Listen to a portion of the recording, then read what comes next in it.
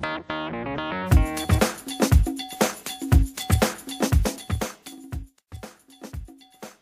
to RMS. This is an informational video on how to calibrate the EUTECH pH 6+ portable instrument.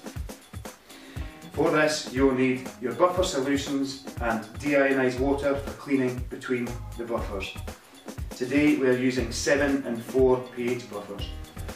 First of all, we press the cal key to enter calibration mode, and you'll notice that the reading is flashing. This indicates that you are in calibration mode.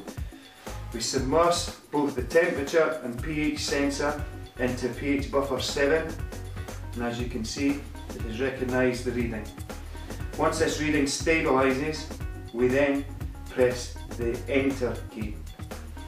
You will recognise that the readout has now adjusted to 7 pH. Now we clean both sensors in deionized water and then wipe down with a soft tissue. Then we submerge the 2 sensors into the 4 pH buffer. Again, you'll see that the reading has dropped. When this stabilises, we again press the enter key. As you can see, the reading has been adjusted to the correct reading.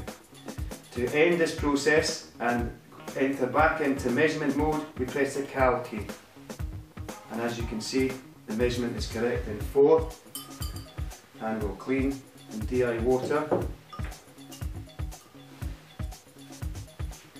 submerged into 7, and we have the correct reading. You can purchase our products at www.rmsupply.co.uk.